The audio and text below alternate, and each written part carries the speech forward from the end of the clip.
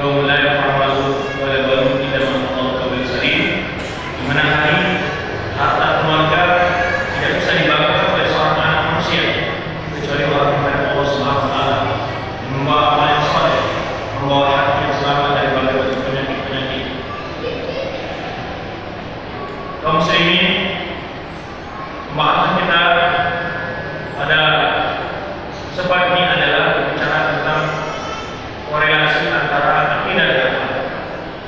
yaitu kaitan erat antara akidah dan akhlak.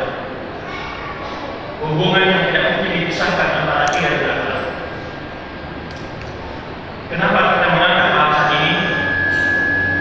Ketika ada orang yang memiliki pemahaman atau memiliki pengertian dalam agama ini, seakan-akan akidah itu adalah yang memecah belah umat. Akidah itu adalah suka membalas kafir. Akidah itu adalah suka membalas bid'ah dan tidak punya toleransi, tidak humanis dan seterusnya. Sebaliknya, lawannya atau di samping itu juga ada orang yang mengatakan bahwa akhlak itu adalah nomor 2 atau nomor 3, dan yang penting kita itu adalah memiliki akidah yang benar, memiliki manhaj yang benar, adapun muamalah dan akidah itulah hal yang tidak cukup penting untuk diperhatikan dan untuk diamalkan. Bahkan mungkin mengatakan yang penting adalah akidah, sehingga terjadi dua kutub yang saling tarik-menarik di dalam bicara dua topik ini. Padahal jika kita lihat agama kita yang mulia tidak pernah membeda-bedakan antara dua masalah ini. Dia punya kaitan yang sangat erat. Tidaklah sempurna akhlak seseorang tanpa dilandasi oleh akidah. Tidak dikatakan seorang berakidah yang baik kalau dia terbukti dari sisi amalannya. Karena definisi iman Ahlus Sunnah wal Jamaah adalah yaitu tasdiqul bil qalb wa qaulul bil lisan wa amalul bil arkan. Kalau hatinya meyakini kebenaran, pastilah ada asal di dalam perilakunya, terbukti dalam pergaulannya. Makanya ketika Rasulullah SAW menyebut betapa pentingnya bahwa indikasi seorang terkait yang benar, indikasi seorang itu akidah yang benar ada dilihat dari sisi pergaulan, amalan, akhlaknya serta ibadahnya. Maka Rasulullah mengatakan, "Ala wa inna min jasad mudghah wa ila salat jasad kullu wa ila fasad jasad kullu." Ketahuilah, di dalam tubuh kita ini ada segumpal darah atau segumpal daging yang bila daging itu sehat, baik, maka baiklah semua kita lakunya. Bila daging itu rusak, busuk, maka rusaklah segala kita lakunya. Ini indikasi kalau ada orang memiliki akidah benar, memiliki manhaj yang benar, tapi pergaulannya, tingkah lakunya sangat buruk, kata-katanya, tutur katanya sangat tajam, ya, perangainya yang menunjukkan akhlak yang mulia. Ini berarti indikasi akidah yang benar. Mungkin dia tahu, ya, mungkin dia tahu berbagai asma sifat bagian tauhid, memahami asma sifat, tetapi itu hanya sekedar ilmu, belum menjadi sebuah keyakinan. Beda antara sesuatu menjadi ilmu dan keyakinan. Orang kalau sesuatu sudah diyakini pasti diamalkan. Tapi ada orang yang hanya belajar agama ini sebagai ilmu saja, yaitu sebagai olahraga otak, apa hanya sebatas itu. Yang tahu yang benar, tapi tidak ada aplikasi dalam amalan sehari-hari. Maka oleh sebab itu banyak sekali dan kita kupas kaitan dan hadis yang mengkaitkan antara akidah dengan yang mengkaitkan antara iman dengan akhlak. Bahwa indikasi seorang baik iman dan akidahnya ada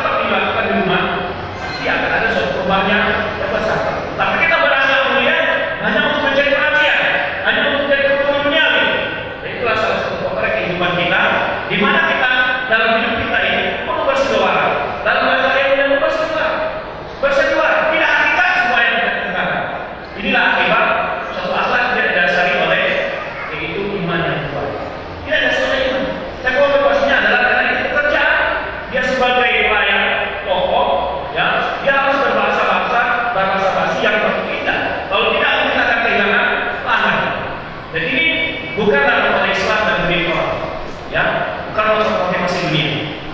Maka oleh sebab itu, maka dalam kesempatan ini kita mencoba menelisik, melihat dari dalil dan Al-Quran Sunnah betapa banyaknya Allah mengkait-kaitkan antara iman dengan akhlak yang mulia.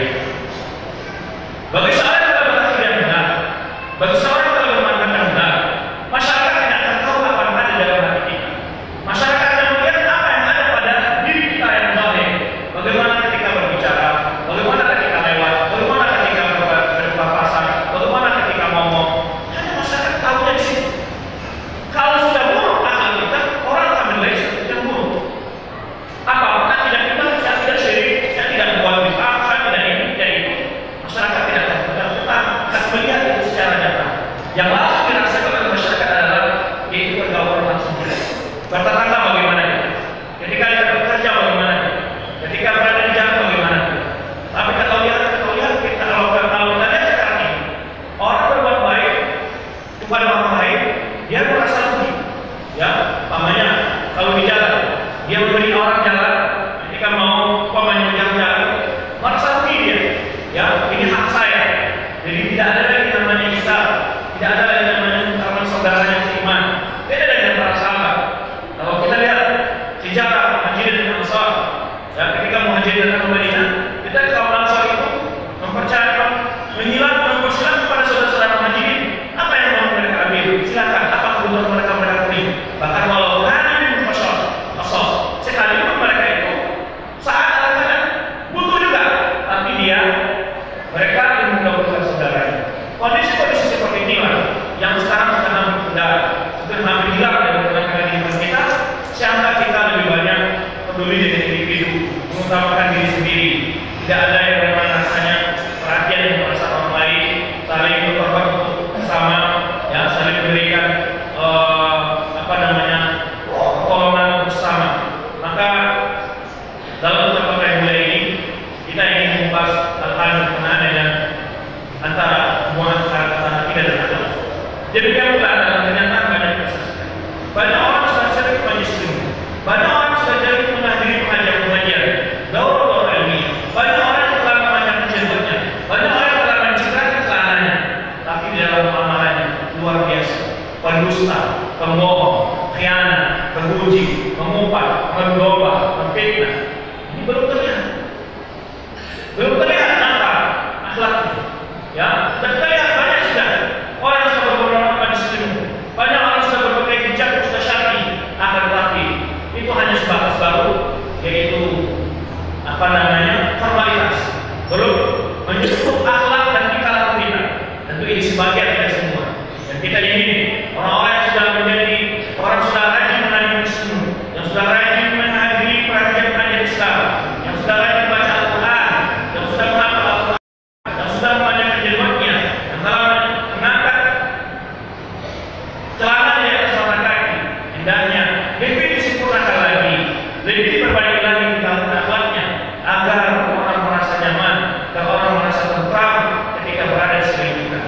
Ketika kita sebagai seorang yang bijaksana melewati orang-orang yang bijaksana, jangan kita sudah memberikan salam. Ketika kita melewati momen pemuda-pemuda yang berpakaian tidak sopan, bertingkah laku tidak baik, kita jangan segan-segan untuk senyum dan berikan salam kepada mereka, sehingga mereka dengan demikian akan ada rasa terpengaruh. Mereka tidak akan mengatakan kita sebagai orang suci, mengatakan bahwa mereka adalah ibarat orang yang tidak memilih, kita tidak memberikan mereka sesuatu. Dalam kenyataan, banyak yang perhatikan jika kita berakhlak yang mulia dengan masyarakat, sangat banyak hubungan dalam dakwah, baik dengan tokoh masyarakat, akan membuat mereka terkesan dengan dakwahnya. Betapa banyaknya orang masuk Islam sama Rasulullah SAW dari berbagai tempat setiap zaman, mereka bukan terhayal karena dari sisi ilmu yang kita sampaikan kadang-kadang, tapi banyak mereka terkesan dengan akhlak yang mulia, terkesan dengan sopan santun kita, terkesan dengan tutur bicara kita dengan mereka, sehingga mereka merasa nyaman, merasa ketika ngomong merasa dihargai, merasa mendapat suatu jawaban yang bagus. Ya, ini yang ingin kita sampaikan dan berikan kepada masyarakat, sehingga dapat kita menghapus suatu citra selama ini terhadap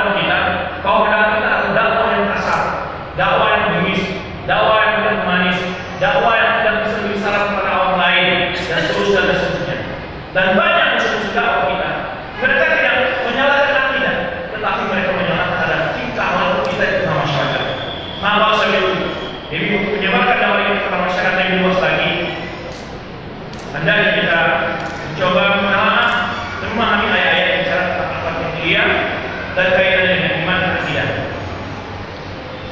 Dalam kehidupan sehari-hari ada dua kondisi yang kita saksikan dalam kehidupan bermasyarakat kita, yaitu ada golongan yang fokus utama pada akhlak semata dan menyampaikan persoalan akidah. Sebaliknya juga ada fokus semata pada akidah menyampaikan persoalan akhlak. Dua bentuk format beragama di atas telah meninggalkan kesempurnaan Islam karena Islam membentuk umat yang murni mengerti aspirasi iman dan akidah yang benar. Betapa bagusnya apabila seseorang akan tapi tidak memiliki akidah, maka sia-sialah hidupnya di akhirat kelak.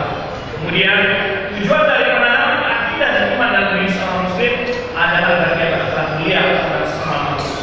Tujuan penanaman iman dan akidah dalam diri seorang muslim adalah untuk dia memiliki akhlak. Akhlak ini baik dari Allah, baik dari semua manusia maupun makhluk yang lainnya. Buruk akhlak seseorang adalah sebuah indikasi tentang buruknya pemahaman akidah seseorang. Salah satu indikasi menunjukkan buruknya pemahaman akidah seseorang. Antara akidah dan akhlak ada bagian dua mata uang yang tidak bisa dipisahkan. Pada berikut ini kita temukan beberapa dalil yang menunjukkan akan sejarah yang antara akhlak dan akidah. Semua terkait dalam Allah Subhanahu Wa Taala. Ya ayyuhalladzina amanu ja'akum fasiqun binaba'in fatabayyanu. Ya ayyuhalladzina amanu ja'akum fasiqun binaba'in fatabayyanu an tusibu qauman bijahalatin fatasbiru 'ala ma fa'altum nadimin. Ini satu akhlak. Bagaimana apabila kita menerima informasi, Allah panggil pertama, ya ayyuhalladzina amanu. Wahai orang-orang yang mengaku beriman, wahai orang-orang yang mengaku beriman kepada Allah, orang yang berakidah baik, orang yang mengaku beriman kepada hari akhirat, orang yang mengaku beriman kepada kitab-kitab Allah, kepada rasul-rasul Allah, kepada takdir baik dan buruk. Ya ayyuhalladzina amanu, ja'akum fasiqun. Bagaimana ketika kita menerima sebuah berita, kita hendaknya berhati-hati ketika menerima. Fatabayyanu. Maka yang pertama iman dulu. Ya ayyuhalladzina amanu. Ini menunjukkan pentingnya iman. Kemudian dipakai dalam mereka punya akhlak yang baik. Ja'akum fasiqun baik. Jika ada orang mau beriman, fatabayyanu. Jangan langsung percaya. Ini adalah pola kita ketika menerima informasi. Mungkin tentang suatu aliran, mungkin tentang suatu perkara, mungkin tentang suatu berita tentang saudara kita, apapun saja berita. Jadi seorang mukmin itu tidak terlalu cepat percaya, ya, apalagi berita-berita itu adalah jelas merugikan dan merusak. Akan tetapi di masa kita ini betapa banyaknya masyarakat langsung percaya dengan berita-berita, apalagi berita-berita yang ada di media sosial. Sering mereka cepat menyebarkannya yang tanpa tahu benar atau salah sebuah berita. Sering kita terprovokasi, baik berita tentang penyiksaan orang Islam di tempat lain, atau penyerang-penyerang, berita peperangan, berita perbuatan-perbuatan lain. Banyak yang direkayasa dan banyak penipuan-penipuan yang luar biasa. Kalau kita lihat, ya betapa media masa sekarang itu adalah media masa yang penuh dengan tipu-tipuan, ya, yaitu media yang tidak jujur, media yang tidak aman. Maka kita dalam menjadi berita dan sebagai orang beriman, ini akhlak kita. Ketika menerima informasi, ya, kita hanya selektif, kita hanya harus melakukan cross check. Maka di sini Allah kaitkan antara menerima berita dan iman. Ya, kisah ini adalah ketika Rasulullah menuju salah seorang sahabat Bani Musri, lalu dia suruh menggunakan zakat. Ketika dia tengah jalan, dia kembali bahwa dia membawa berita bahwa kabilah tersebut ingin menangkap putusan Rasulullah dan tidak mau membayar zakat. Akhirnya kepala kabilah itu bertanya-tanya tentang apa putusan. Karena Rasul sudah berjanji untuk memutus putusan memungut zakat. Akhirnya dia datang ke Madinah. Setelah datang kepada Rasulullah SAW, berita yang pertama tadi, kemudian datang orang ini. Lalu orang ini berkata, ya Rasulullah, engkau pernah berkata menjadi seorang memungut zakat dan kau bilang, tapi akhirnya tidak ada. Rasulullah SAW lalu berkata, bukankah kalian ingin menangkap Rasul dan ingin membunuhnya dan kalian tidak membayar zakat? Lalu ketua kabilah itu mengatakan, ya Rasulullah, tidak pernah datang kepada kami seorang, tidak pernah kami tahu bahwa ada orang. Jadi ini bukti bahwa betapa Allah Subhanahu Wa Taala menurunkan ayat ini dengan berita sesama muslim itu perlu di-cross-check. Dan betapa banyak berita-berita yang membuat gelisah dan gaduh antara dai dan peramal, ataupun di dalam berbagai bentuk perkumpulan atau dalam dakwah ini sering terjadi cekcok-cekcok dan berbagai bentuk perselisihan adalah karena informasi-informasi yang tidak akurat. berita termasuk dan berita antar kelompok siasat, berita antar kelompok madrasah, sebenarnya sering terjadi berita kekacauan adalah akibat dari sebuah berita yang kilau. Maka saat itu Rasulullah SAW melarang, ya, salah satu perkara yang paling diharamkan adalah di antara kilau suka dikatakan lalu disebarkan. Tidak jelas berita yang benar, berita yang kabar burung atau adalah salah paham dan seterusnya. Dan ini yang perlu kita waspadai. Banyak hal yang menyebabkan kecemburuan, ya, terjadi kadang-kadang pertengkaran dalam keluarga atau sama kadang-kadang adalah karena kita tidak selektif dalam menerima berita.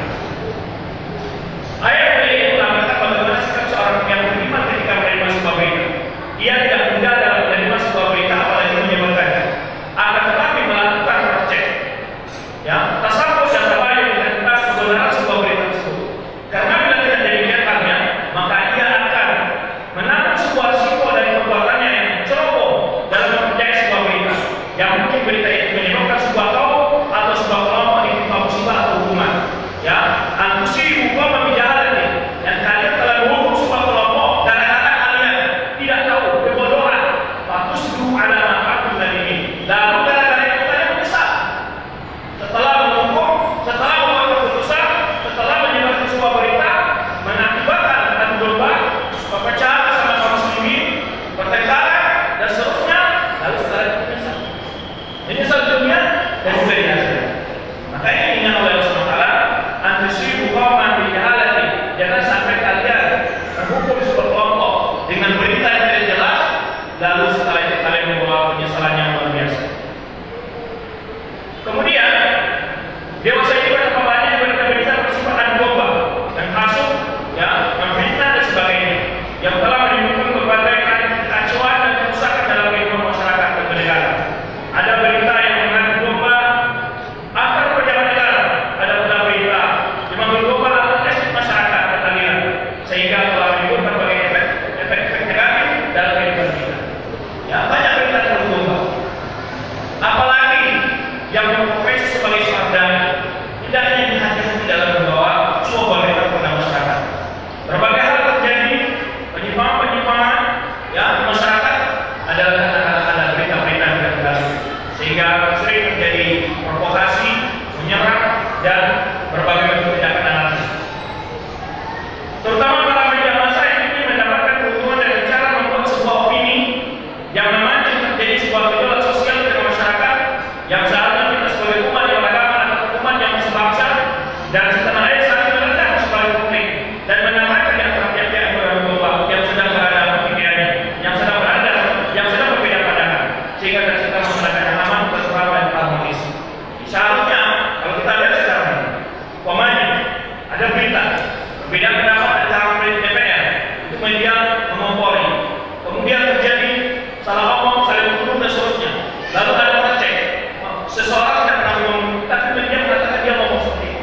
Seakan-akan mengadu domba antara pejabat negara, mengadu domba antara penegak hukum, mengadu domba antara rakyat dengan penguasa. Dan itu kan tampaknya begitu. Maka hendaknya kita waspada dengan jangan terprovokasi yang terpancing. Apalagi kondisi akhir-akhir ini banyak sekali berita-berita yang memprovokasi untuk membenci sebuah lembaga negara. Mana bisa terjadi antara yaitu KPK dan polisi, sering, ya, yang domba dan media-media yang tidak baik mengerdomba. Seharusnya disuruh malah mencarikan titik temu, mendamaikan, menenangkan suasana, bukan malah memperkeruh suasana. Maka oleh sebab itu kita perlu waspada dan bahkan lebih baik kita terus membaca dan menulis berita-berita yang sifatnya domba tersebut. Demi menjaga hati kita terhadap orang lain dan kita terprovokasi dalam menyikapi sebuah berita. Ini yang perlu kita waspadai di puasa ini. Apa banyak berita-berita yang masih memprovokasi. Demikian pula berita sebuah aliran. Kadang-kadang berita itu memprovokasi, ya, tidak jujur, tidak proporsional dalam menyampaikan berita. Dan ini banyak sekali bukti-bukti terjadi dalam kehidupan kita.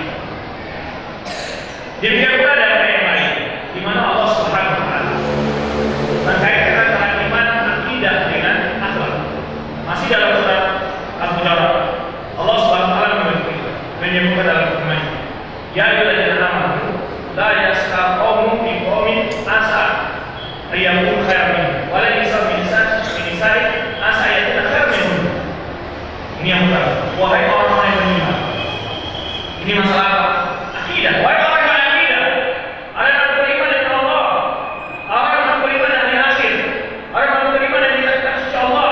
Dia bahagia benar dalam beriman kepada Allah dan akidah benar dalam beriman pada hari akhir. Kepada kitab suci Allah, kepada para anbiya, takdir baik dan buruk. Ya.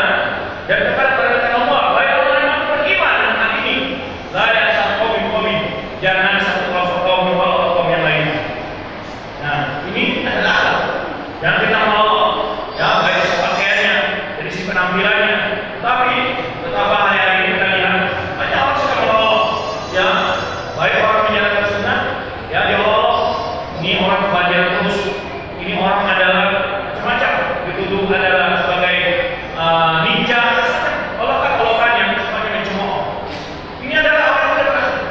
Pada agama kita yang mulia, orang-orang beriman kerjanya seperti itu, bukan yang mengeluarkan yang pakaiannya, penampilannya dan seterusnya.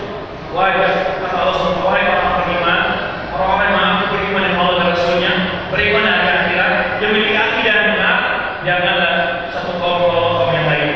Jangan memiliki gelar-gelar dan seterusnya. Boleh jadi kaum yang diolahkan lebih baik dari yang diolahkan. Dia bukan para wanita. Kadang-kadang banyak terjadi adalah satu wanita mau bersama wanita yang lain. Kita tidak boleh berolahkan. Ya. Baik dari yang orang kita kita akan katakan kita nasihati itu baik-baik. Ya, karena menolak itu nasihati tidak baik. Bukan membuat orang senang dengan kebenaran, tapi membuat orang jadi benci dengan kebenaran. Walaupun sangat besar, ya, ini yang Allah SWT ibaratkan kita menjadi diri kita sendiri. Walaupun nama Allah jangan suka beli gelar, ya, beli gelar macam-macam, suruh ini dan ini dan itu. Ya, memberi gelar-gelar yang tidak baik. Maka kita jauhi sifat-sifat seperti ini dengan masyarakat. Ya, insya Allah dakwah kita akan semakin menyebar, semakin diterima oleh masyarakat. Tinggalkan perbuatan sifatnya mengintimidasi dan sifat-sifatnya memberikan gelar-gelar yang tidak baik. Allah katakan orang yang suka beri gelar-gelar itu adalah bisa yang musuh pada iman. Itu adalah sebaik-baik. Ya, nama pastikan itu adalah perbuatan yang fasik setelah kalian menjadi beriman. Kita sebagai seorang beriman menjauhi suka bergelar, suka mencemooh dan seterusnya. Malamnya kalau mereka kembali, kalau katakan orang yang bertobat dari sifat seperti itu, maka dia adalah orang yang menzalim. Baik, ayat berikutnya Allah kata juga orang beriman. Ya ayyuhallazina amanu tajtanibuu katsiran minadh-dhann. Antum lihat setiap akhlak kali ini dimulai dengan apa? Dengan iman. Dengan iman. Ya ayyuhallazina amanu, yaitu akidah benar. Akidah benar, orang beriman yang baik. Seharusnya dia berakhlak seperti ini. Kalau dia tidak berakhlak seperti itu, imannya hanya jihad, hanya pengakuan saja. Dia terlihat oleh orang. Orang beriman, iman itu keluar melalui dalam perbuatan dan perkataannya.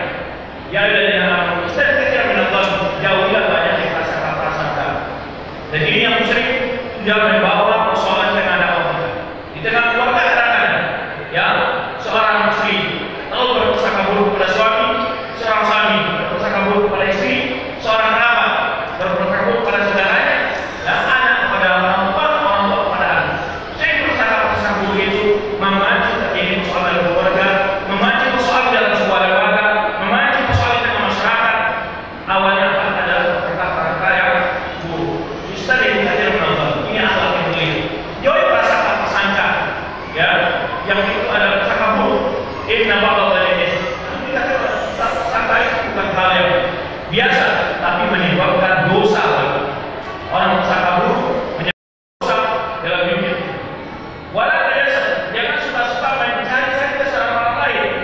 Ini juga biasanya orang kalau punya prasangka, dia ingin mencari bukti atas kebenaran prasangkanya. Nah, bagaimana caranya? Itu menghindari.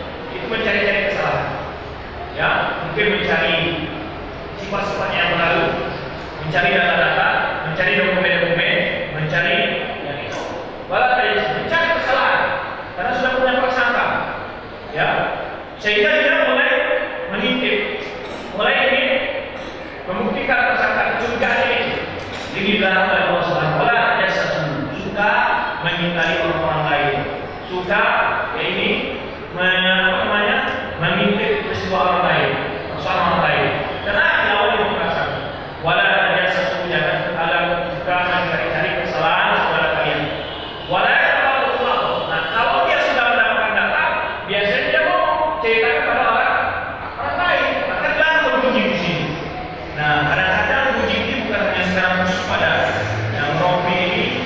Kadang-kadang banyak di Karawang juga pada ikhwan sudah mengaji, bicarakan masalah ini dan masalah itu, yang bicarakan masalah seorang ahmad, keluarga orang lain, yang kadang-kadang yang bicarakan adalah keluarga Ustadz, kadang-kadang ini terjadi kadang-kadang suka bicarakan apa itu uji. Rasulullah menyebutkan, ya Rasulullah, ketika Rasulullah sahabat beruji, ya Rasulullah, bagaimana kalau seandainya perkara itu adalah benar, atau Rasulullah jika kama kata wa yaqulu kama taqul faqat wa bahan. Jadi kalau benar peristiwa itu terjadi, dia uji. Kalau tidak terjadi, itu ada sebuah kedosaan pada Rasulullah. Nah, dua hal itu terjadi dalam itu.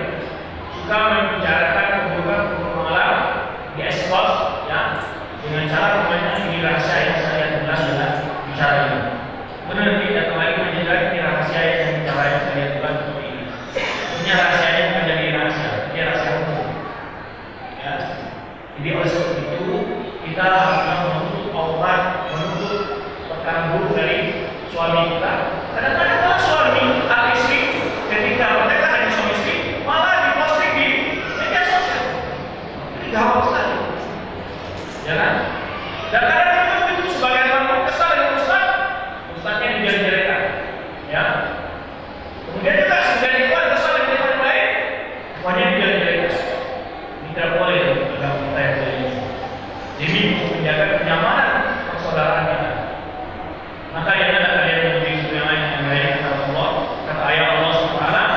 Demikian pula Rasulullah SAW melarang untuk beruji, bernamimah dan sebagainya. Lalu diumpamakan berbuat uji, bicara lain orang lain itu agar kita memakan daging saudara kita sendiri yang mati. Perumpamaan ini dijelaskan oleh Rasul. Kenapa diumpamakan yang memakan daging manusia yang telah mati?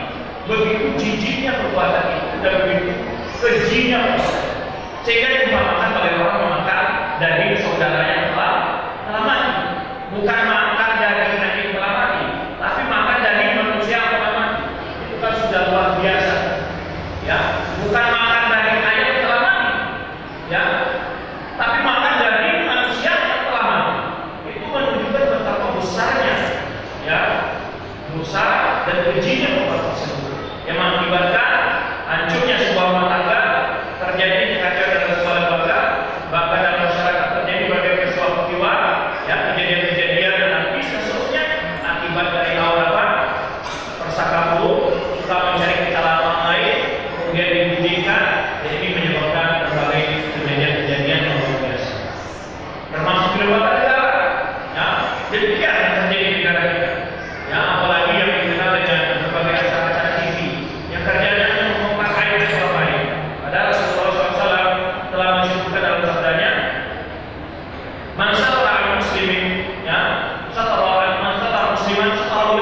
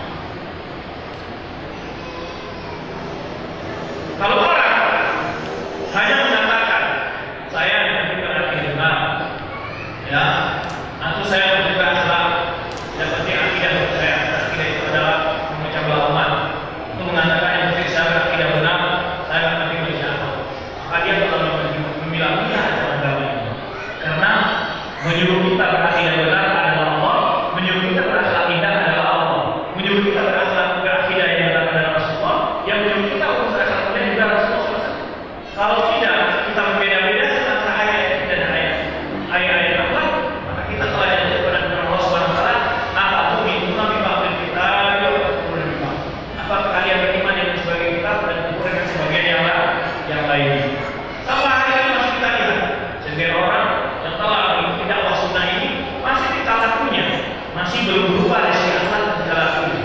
Ya, kalau dalam bahasa pajaknya, hari ini kok masih korupsi apa? Ya, apa kata dunia? Hari ini kok masih budik? Hari ini kok masih saling mencela? Apa kata dunia? Ya, Anda sudah mengikuti kajian sunnah, Anda sudah tahu akidah benar, kok masih belum berubah akhlaknya? Mana bekas dari Anda mendengar ayat akidah? Yang Anda belajar ketika Anda belajar akidah, Allah melihat, Allah belajar tentang sifat Allah, Allah mendengar, melihat, Allah mengetahui. Lalu mana akhlak ini dalam kita Anda? Kenapa Anda suka berbohong? Kenapa Anda suka berfitnah? Kenapa Anda masih suka berbuding? Kenapa Anda suka berhasil berubah? Menyimak, mengambil kata orang yang tidak jalan sebenar dan seterusnya. Mana asal iman kepada Allah? Kalau iman yang benar, akidah yang benar, pemahaman kualitas sifatnya benar, dia tahu Allah melihat di mana dia berada, Allah mendengar di mana dia berada, Allah melihat di mana dia berada. Buat dia tidak salah dari ini. Berarti ini menunjukkan bahwa pengamalan akidah itu tak benar. Mungkin secara ilmu dia tahu, tapi praktekkan di benar. Orang yang beriman kepada malaikat, di dalam sebelah kiri ada malaikat yang macam selamat. Kemana iman kita kepada malaikat? Kita beriman kepada malaikat. Mana kepada iman kita? Kalau Anda beriman kepada malaikat kiri dan kanan, tentu Anda selalu merasa diawasi oleh malaikat. Anda akan menghindari perbuatan-perbuatan amal buruk karena akan dicatat oleh malaikat. Maka itu harus dipersilakan. Begitu ya hubungan antara akidah dan akhlak. Karena guna akidah ini untuk memperbaiki tingkah laku kita. Kita diajar bahwa Allah itu mengetahui tingkah laku kita. Kita diajar Allah mendengar perkataan kita. Kita diajar Allah melihat tingkah laku kita adalah agar benar tingkah laku kita. Bukan hanya sekedar tahu sampai di situ. Agar kita memperbaiki perilaku kita. Kita tahu ada malaikat di diri dan kanan kita.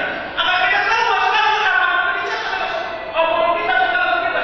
Ini sebenarnya akidah yang benar yang memberi pengaruh kepada tingkah lakunya. Tapi kalau dia tahu asma sifat, tapi tak ada akidah secara keluarga, akhirnya belum memahami sebenarnya akidah itu yang benar itu. Hanya baru tahu secara ilmu saja. Nah, kalau sebutkan ada orang mengatakan saya berakidah benar, tapi masih tahu diri. Mana buktinya kalau akidah benar? Kalau kamu berakidah benar, berarti kamu tahu Allah memperhatikan kamu, sehingga berpengaruh pada segala perkara. Kalau dia masih melakukan maksiat, ya kita sendirian melakukan maksiat, ya, umpamanya ketika tidak ada guru, tidak ada ustaz, dia berbuat macam-macam. Mungkin Allah tidak bersebut macam-macam perbuatan-perbuatan yang negatif. Itu menunjukkan bahwa iman tak benar kepada Allah. Kalau iman benar kepada Allah, dia tahu Allah sama melihatnya. Ya, kalau iman benar kepada malaikat, dia tahu ada malaikat kiri kanannya yang mencatatnya. Maka ini yang dikatakan begitu hebat akidah dan akhlak. Dan tujuan kita ditanamkan akidah yang seperti itu agar muncul di akhlak kita, tingkah laku dan perangai keseharian. Bukan hanya sekedar tahu saja, tapi langsung terlihat pada tingkah laku kita. Baik, maka kalau sebelum kita jangan membeda-bedakan ajaran agama kita. Kalau kita membeda-bedakan ajaran agama ini, maka kita sama dengan kita, sama dengan orang-orang yang telah belajar dari ajaran Allah Subhanahu Wa Taala, yaitu mengambil ajaran Al-Quran, ajaran Sunnah yang sesuai dengan hawa nafsunya, yang sesuai dengan keinginannya, yang tidak sesuai dengan tindakan. Maka itulah orang yang menjadikan hawa nafsu sebagai Tuhannya. Dia memiliki kebenaran bukan karena benar, tapi karena cocok. Ya kan? Pokoknya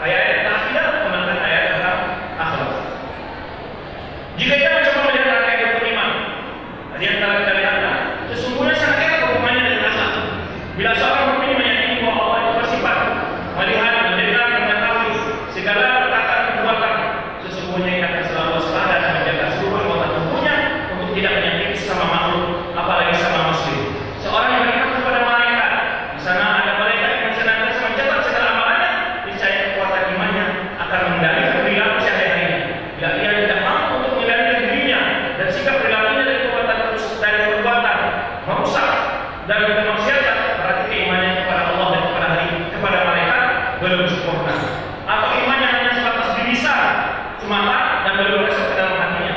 Sebab bila iman telah menancap dalam hati, maka hati akan mengendalikan apa padanya. Sebagaimana telah disebutkan hadis Rasulullah SAW, Nu'man bin Bashir, ala wa inna tajidullah idza salat salatnya sepuluh, wa idza fasadat fasadat sepuluh. Kalau hati ini benar imannya, ya, maka akan berpengaruh pada tingkah laku kita. Kalau hati ini tidak benar dalam iman, maka akan berpengaruh pada dalam tingkah laku kita. Mungkin kita lihat kalau masya Allah rajin ibadahnya, masya Allah hijabnya, masya Allah seterusnya, tapi dia sebetulnya ada ya. Satu saat ini akan muncul, dia katakan, ya, dia akan mengatakan mungkin tanpa sengaja dia manusia firman-Nya, kamu kok malas banget ibadah saja. Saya itu Allah mau dia belum. Ini menunjukkan bahwa motivasinya di sana sudah ada. Ya, ketika orang menyumbang ke masjid, ya, terjadi pemilihan takmir masjid, ya, lalu dia tidak ikhtiar terpilih, maka dia akan katakan, saya ini dari awal sudah menolong masjid ini, saya menjalankan masjid dari awal. Nah, lalu kembali muncul. Ini bukti bahwa motivasinya ketika pertama tidak dengan yang benar, tidak niat yang benar. Maka akan muncul itu, muncul dia katakan, saya pernah membangun, saya mau ini cari semacam, muncul hati.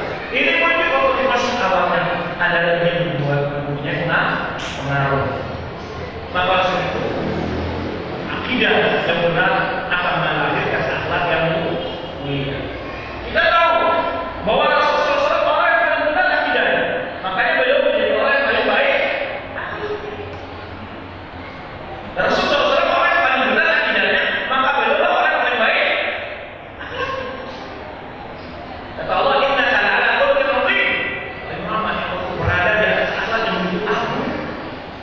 Kenapa Rasul kita? Karena imannya akidahnya benar.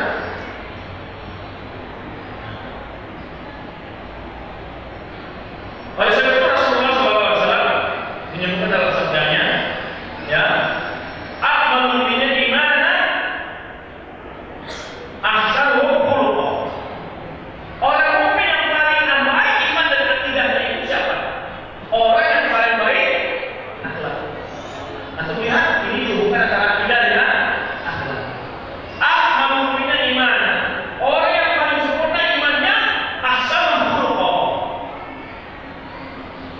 Orang yang paling baik imannya, orang yang paling baik akidahnya, orang yang paling baik apa? Akhlaknya. Kalau ada orang mengatakan kita belajar akhlak saja, tidak usah belajar akidah, ini tidak akhlak, tidak baik. Akhlak itu adalah seperti orang jualan di supermarket. Jika ada pelanggan, tidak ada yang menarik tangan, dia dengan basa-basi bahasa yang halus, bahasa akidah. Ya kan? Karena saya pengalaman, ya, dari satu jamaah yang biasanya dia katakan dia itu adalah orang akhlak mulia. Saya pernah mengalami pribadi sendiri. Ketika diskusi dengan saya, dia itu langsung memukul saya. Loh, Anda itu orang yang punya akhlak baik, kok mau memukul? Ya, ketika dia berdebat tentang akidah, saya tanya saja, kamu sudah berapa baca tentang akidah? Kamu itu sekolah di mana? Ya, berapa kita akidah? Baru kita diskusi. Saya ingin tahu dulu kemampuannya. Kalau kamu tidak tahu, tanya dia baik. Jangan berdebat. Lalu dia marah. Karena dia tidak ada bisa menjawab. Karena sekolahnya dari SD sampai S1 itu sekolah umum. Dia ngaku sebagai dai yang hebat. Kemudian saya tahu dia tidak pernah belajar. Saya tanya, kamu ini belajar di mana? Kita akidah apa yang kamu belajar? Ya. Lalu dia marah. Ya, kamu pernah belajar? Buktinya orang itu memang akhlak itu adalah itu apa namanya? Berpura-pura, kepura-puraan. Itulah akhlak yang tidak didasari oleh akidah. Itu akhlak yang tidak didasari oleh akidah. Saya dia berdiri, itu di rumah adik saya. Dia berdiri mau membela saya. Coba ya, dia tahu. Tapi sebagai teman akhlaknya gimana? Ini di rumah orang, tahu, mau keluar di rumah orang sendiri. Gimana rasanya? Nah itu saya tahu orang itu pura-pura, dan punya akhlak baik. Karena sering dikatakan lihat orang akhlaknya baik. Enggak, akhlaknya bagai akhlak pelayan toko. Ya, itu akhlak pelayan toko. Yaitu kalau ada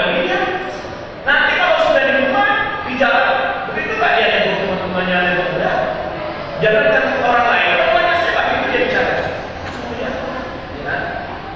Dengan mimik yang begitu sopan, dengan bahasa yang begitu lembut, ya. Apakah begitu caranya? Enggak, itu hanya ketika dia bekerja. Lepas balik kerja, enggak kembali lagi lakukannya. Itu namanya tabung lawan. Ya, zulwajhi. Ini tak benar. Kenapa? Karena akhlak tadi bukan mereka dari iman. Nah, kita sebaliknya orang mengaku saya juga sudah salafi, manfaat salafi, lalu akhlaknya beradu. Ya kan? Kalau lihat orang kayak mau singa mendekat orang, kayak singa mendekat orang, ya kan? Meloncat aja, kayak hidupnya pusing terus. Tidak. Ketemu dengan orang selamat. Oh, kalau tidak, harus dikucilkan, harus. Itu kapan hal itu dilakukan? Ada porsi. Ya, ada sahabat sampai kepada praktek nyata yang ada di sini. Yaitu ketika anak merintis istri menjadi. Pertama sekali anak di dalam partai Surabaya. Anak pakai jenggot, celana yang celana kaki. Rapat ini rektor dan ketua strategi itu lebih dari hampir 2 Ustadz, ya, 150 lebih kita lagi. Itu bagi mereka tidak ada satu yang aneh, makhluk yang aneh. Antum tahu selama masih ada tempat duduk kosong tidak akan ada duduk sekitar anak 2 atau 3 kosong. Tidak akan ada yang mau duduk. Kenapa hal ini aneh? Karena mereka mengatakan jangan-jangan ada mau ke satu mulai mati saya. Karena dikatakan cici terserat jabatan dan cinta, ya kan? Bahwa orang yang berkesek tak mau salam, tak mau senyum, jadi beriman yang ada pada mereka. Sehingga mereka kalau lihat anak itu, mereka nggak apa-apa yang Tuhan. Ini santai. Dan provokasi, kalau saya kira darahnya panas dingin. Mana bayangnya? Gak ada orang berburu. Ketika baik istirahat, saya duduk, saya bisa ngobrol, terus, ya, begitu biasa. Mereka kayak heran, ini beda salah ini. Ini kayaknya salatinya apa namanya? Oh, apa namanya? Bumai ini, kan? Kalau setelah mereka itu di Bumai, alami kenal lewat. Anda tahu dalam perjalanan waktu mereka itu pakai jajanan, malah senang dulu cerita mengenai masalah agama, masalah perguruan tinggi, bagaimana mendapatkan dosen. Mana dia ada setelah itu? Sering mereka duduk, sering mereka ngobrol. Ini banyak cerita. Yang mana awalnya? Antum tahu kondisinya itu aja sekali. Bahkan pernah saya bertanya dengan salah seorang ketua lagi cerita dengan apa, enak ya, enjoy, senang. Bahkan ada pertemuan setelah hadir yang anak Ustadz lain pasti mereka akan gimana? Akibat apa? Karena kita menampilkan kita paham mereka seperti itu karena mereka belum tahu dan mereka sudah terimage di dalam benak mereka bahwa orang berjaga seperti ini, orang seperti ini tidak mau salaman, tidak mau tidak mau. Maka ini harus kita ubah dan kita akan berpikir bahwa ada sebagian orang seperti itu. Dan ini berimbas kepada dakwah kita. Sehingga banyak kita ini menerima imbas. Ya, di antara kita menerima imbas ini. Dan ini salah satu fitnah yang terjadi. Kita lakukan. Kita contohkan kita yang baik. Contoh, sering ada sebut baik.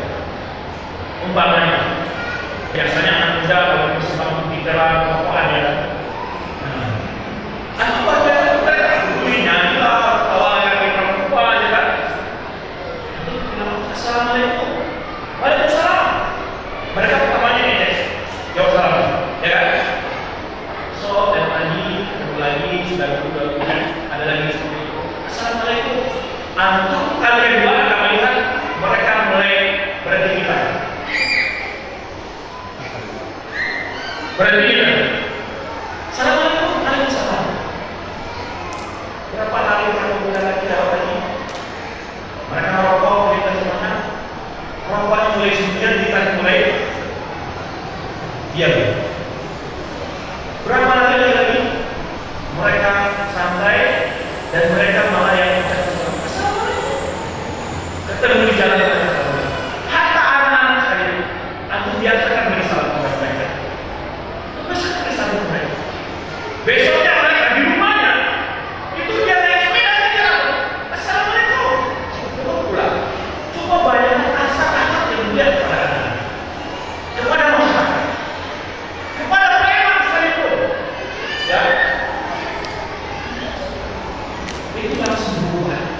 Jadi gila itu.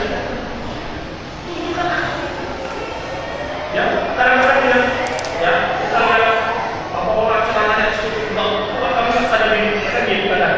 Kita kan mobile dari diri. Ya, assalamualaikum. Besoknya kalau dia ketemu lagi cara mereka, aku mulai, kamu jalan ke dalam. Mau sama? Dan itu yang cara berbeda. Itu bekas. Bagaimana kita? Begitu mata. Duduk di samping akwal mungkin tidak berbusana yang baik. Namanya itu udah gimana? Jadi mereka merasa apa? Nanti pokoknya minta nomor HP-nya, mungkin sekali lagi minta kajian. Maka apa ini? Ketika pengajian ini ada yang juga cara kadang-kadang juga kadang itu ngumpul satu sudut, yang cadar satu sudut, yang cadar satu sudut.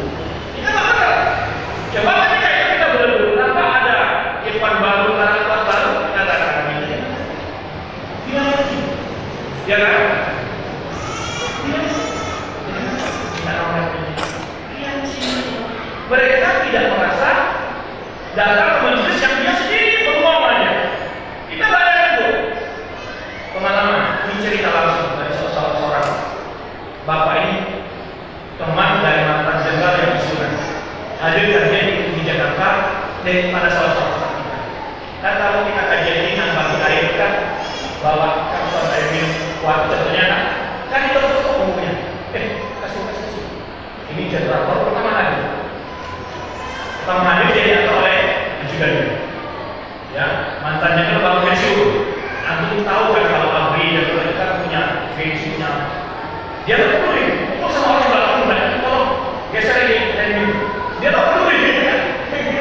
Saya disuruh, saya jadi disuruh gitu. Lagi apa? Ada lagi saya pakai kepalanya. Tuh, ya kan? Itu curhat apa jalan itu kepada ikhwan membawa ini. Akhirnya jadi kita mau datang dalam tadi tapi dia alhamdulillah mendapatkan rumahnya. Kan sabar nih. Lebih parah lagi ketika keluar kajian dari ikhwan itu. Sepatunya hilang.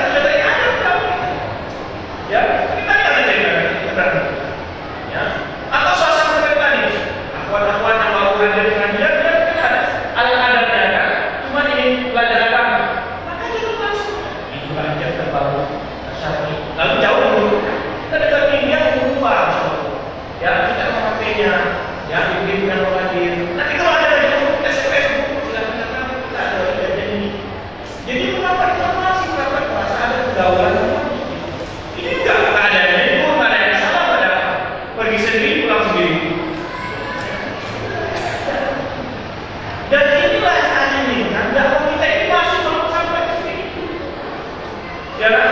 Maka ada pesan-pesan yang ada itu aja. Karena kalau kita tidak melayani yang bagus, tidak ada kesulitan ya. Nah ini yang ingin sampai kepada itu agar dakwah kita ini ya humanis dan disukai oleh semua masyarakat. Masyarakat ini bukan anti tauhid, bukan anti dengan sunnah. Mereka belum tahu saja. Mereka belum tahu. Sebagaimana aku dahulu. Aku dulu gimana? Sebelum aku berdakwah, kemana aku dulu? Maka seperti itu juga mereka. Aku ada sekali punya kesan apa sedikit bid'ah, sedikit syirik. Kalau tadi ada kesan kita. Maka kita harus sabar. Maka oleh sebab itu hendaknya kita dalam bergaul dengan masyarakat ini. Ketika kita namanya motor jalan, lihat ibu-ibu atau bapak-bapak jalan, jangan naik. Antum orang berjenggot akan punya kesan yang beda dengan masyarakat. Orang jenggot berbeda. Saya itu di rumah ini. Ya. Kalau belajar sama mereka, ini masya Allah, itu sering mati. Ini ada kesan balik yang beda. Maka oleh sebab itu, ya, sedikit anak cerita kepada anda. Bagaimana kita di suatu sering itu dulu kesannya luar biasa. Tempat itu aja sudah tempat yang sangat akrab dengan masyarakat. Mampu kita jadikan suasana masyarakat akrab. Jadi kita tidak merasa pandangan orang lain, tapi kita pedulikan dengan pandangan yang berbeda. Mungkin mereka akan lihat orang berjenggot sembunyi, orang berjenggot yang salah. Itu sudah ada pandangan kita tahu. Tapi kita jangan mengukur menilai mereka dengan pandangan mereka. Tapi ukurlah yang mana cara kita bersikap sesuai dengan sunnah sesuai dengan mereka. Ini yang kita lakukan. Jangan sikap kita ini sikap balik. Tapi balik sikap kita supaya bersikap dengan baik. Sesuai dengan agama kita. Ya kita balas balik bahwa orang yang menjadi kita. Maaf cara itu ada salah seorang tokoh syariat berbakat ini sangat anti.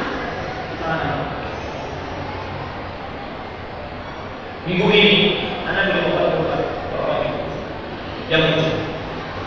Dia temanya sama. Anak assalamualaikum. Waalaikumsalam. Dia pernah lihat dia tahu, anak tahu tapi anak gimana dia salah. Dia sengaja bilang assalamualaikum. Waalaikumsalam. Lalu apa? Ya coba orang yang sibuk proses masyarakat apa ya? Kita justru kita ya dan berapa orang ya dia menjadi anak di kampus masyarakat bilang ketika itu dengan mereka stay anak datangi dia bilang sama siswa bahwa anak tidak suka salah semuanya ya, padahal semua mereka tidak jatuh. Kalau kita dinilai oleh mereka dengan apa baik harus salah kan assalamualaikum dia waalaikumsalam mana tahu jadi bingung dia ya kita tidak harus pokoknya kita jalan ya sebatas dia tidak mau salah tidak menjawab masalah bukan yang nilai sombong kan jangan boleh kepada dia maka tidak setiap putra manusia tak bisa akan buat baik pasti dia sudah ya padahal tahu sendiri tokoh yang sampai masalah itu dia sangat benci diri karena dia punya orang mendirikan sekolah juga kebetulan ini telah didahului sedikit. Nah, dia punya ya kalau melihat itu luar biasa. Tapi tidak bisa. Ya, dia tidak bertemannya lagi masih nyambungan lewat motor karena pelan. Assalamualaikum. Nah, jangan salah.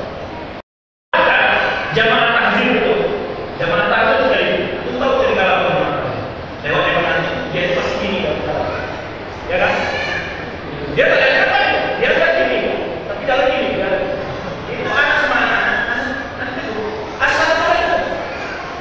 Ya kan? Gimana ya? Mau apa ya?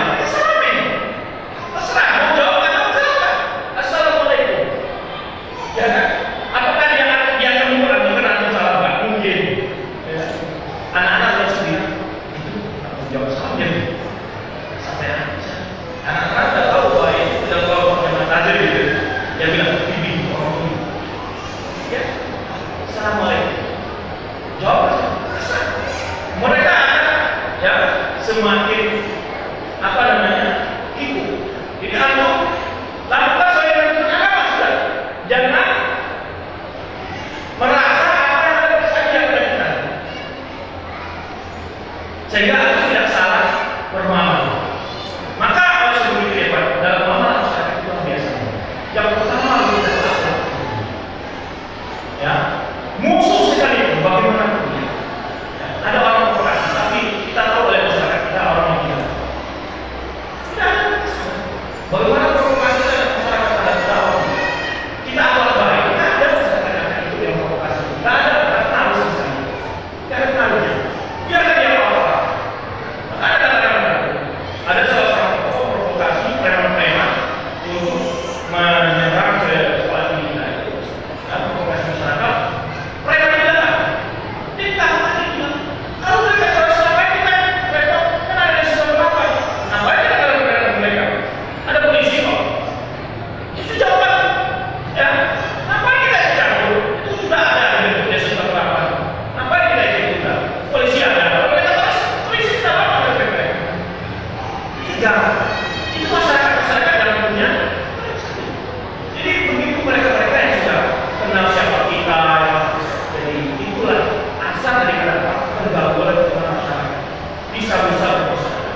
Jangan kita menjadi kita tahu sunnah, orang yang tauhid, lalu kita tidak mau melihat semua orang berendah, orang yang berendah. Kita dulu siapa? Kita belum tentu juga. Kita soalnya di mana? Tentu ini. Maka kita jangan melihat orang lain diremehkan. Hargai dari kita. Jangan anggap dia untuk kita, tapi kita butuh dia. Kita butuh dia untuk petunjuk. Dia dapat petunjuk, kita dapat tahu. Ini yang kita butuhkan. Kita butuh agar dia ikut petunjuk. Agar kita dapat pahala. Atau kita butuh, bukan dia. Ya, ini insya Allah kalau perasaan seperti ini ada dalam hidup kita. Di atas bis, kendaraan, lewat ke masyarakat, lewat dengan keramaian, kita lihat secara yang kadang-kadang ada orang tua lewat kita bawa motor kencang. Memang itu secara agama tidak bermasalah, betul. Tetapi yang namanya akhlak bukan itu perlu dijaga, ya kan? Ini kan enggak kita bawa kadang-kadang di perkampungan atau di perumahan kita bawa motor ke peduli anak-anak apa yang kencang. Kita harus aktif, ada di baik. Maka kita jaga akhlak ini. Nah, kadang-kadang kita kan nggak peduli saja. Motor kayak bawa patung aja dengan dan dua orang. Ini yang disalahkan.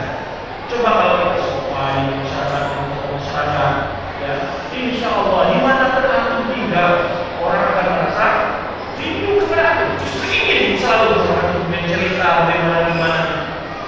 Karena semua itu damai. Ini yang ingin kita lakukan agar dakwah kita ini kembali menjadi dakwah yang begitu indah di masyarakat. Ya. Kemudian dan kita katakan sesuatu teman. Orang beriman itu yang paling baik, iman itu kan paling baik adalah kata Rasulullah. Sebenarnya diwakilkan oleh Musri dan mengatakan hadis terus. Maka mukmin yang kuat keyakinan dan sempurna imannya adalah mukmin yang baik adalah begitu pentingnya. Dalam hadis lain Rasulullah bersabda, apa artinya? Maka yu'minu billahi wal yawmil akhir. Orang yang punya iman yang baik kepada Allah, yang punya akidah baik kepada Allah dan hari akhir, fala yu'tija. Jangan dia menyakiti kata. Tidak apa. Dia semua pesan pertama kaitan dengan iman. Orang yang beriman kepada Allah dari akhir, orang yang punya akidah ini, jangan suka mengaku kata. Ya kadang-kadang kita hidup mobil, gas keras. Yang kita enggak berhutang. Tidak ada. Maka Allah Rasulullah pertama mengatakan maka dari yu'minu billahi wal yawmil akhir. Ini apa yang tadi? Akidah. Orang yang beriman dengan Allah dari akhir, orang yang baik akidahnya, orang yang benar imannya, dia tidak mau mengganggu tetangga. Maka berbaiklah dengan tetangga. Siapa tetangga itu? Bahkan orang Yahudi. Rasulullah mencontohkan hal demikian.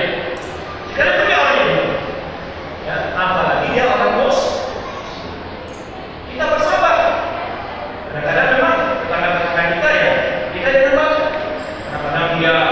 musik keras, terkadang dia ada samaan keras, kita salah saja. Jika akan selalu baik, dengan sama saja kita selalu jahat. Ya, kita ya malu sendiri. Tapi kalau anda tetap memberi cuek juga, ya sudah dulu buat ini, ya kan? Ini hadis berkaitan antara akidah dan akhlak. Berikutnya apa lagi? Maka itu wilayah berakhir. Wajib beribad. Masih diulang dari kaitan akidah. Orang yang beriman yang mau dari akhir, hendaklah dia membawa kita. Ini apa? Bukan. Dimulai dengan akidah. Orang yang beriman kepada Allah ya, ini akidah. Orang yang mengaku iman yang baik, akidah yang baik kepada Allah dari akhir, dia itu adalah orang berakhlak, suka memperlihatkan tamu. Maka menurutlah wajah berkhair kalau dia ini akhlak juga dalam bicara. Dikaitkan dengan iman, orang yang beriman dengan Allah dan Allah dari akhir, tidak saja kalimat yang baik atau lebih baik di dia. Ini akhlak.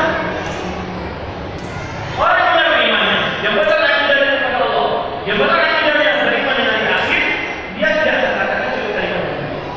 Kalau tidak baik lebih baik di dia. Ini yang kemarin pada sebuah Jumat kita jelaskan betapa ada komunikasi informasi perlu dipelajari. Ini kalau yang lain kalau ada menerima informasi, jangan terlalu cepat percaya dengan berita-berita yang tidak jelas. Kalau ini adalah ketika memberi informasi, kalau informasi itu tidak baik, ya tidak perlu disebarkan, tidak perlu kata-kata yang tidak perlu dipelajari. Lebih baik dia, lebih baik lebih baik daripada berkata yang tidak. Disebutkan orang, ya, dia itu adalah ya. Karena setiap kalimat kita katakan ini akan dicatat oleh Allah SWT. Ma'ya qawli illa ladaihi raqibun wa atid. Tidak satu kalimat pun keluar dari mulut kita ini kecuali itu sudah langsung dicatat oleh mereka. Sudah langsung dicatat oleh mereka. Nah, kalau kita beriman benar kepada mereka, tentu kita akan selalu mengawasi lisan ini. Tidak mengatakan sesuatu kepada suami yang tidak baik, tidak akan mengatakan kepada sesuatu yang tidak baik. Kadang-kadang kita akan marah sama istri. Kalau kalimat itu masih tidak baik, jangan apa-apa, sudah diam. Lebih baik dia. Ya. Nah, kadang-kadang kita dalam keluarga ini, ketika ada istri fungsi atau fungsi, ya, ini bongkar saja. Kalau saya sendiri, istri bilang, ngomong, apa saja. Tapi kalau sudah kalimat-kalimat itu, kita diam. Karena kalau kita ngomong, akan keluar kalimat-kalimat yang tidak tunggu waktunya pas. Ya kan? Kita diam saja. Silakan ngomong apa dia. Karena kalau kita ngomong keluar kalimat-kalimat yang baik, dan itu bukan menyelesaikan masalah, menambah proteksi mana? Menambah proteksi mana? Dan akan menggunakan kalimat-kalimat yang lain kan? Nah, ini artinya perang ini. Maka hadis itu luar biasa. Ya, ketika kita cocok, kita berbeda pendapat, sudah rasanya sudah ada perasaan akan memberikan kata yang baik. Baik ini, diam dulu. Baik dalam berdiskusi di dalam apa saja. Ada kata-kata yang terbaik. Ingat, orang beriman yang merayakan Allah, ya, dia mengendalikan diri.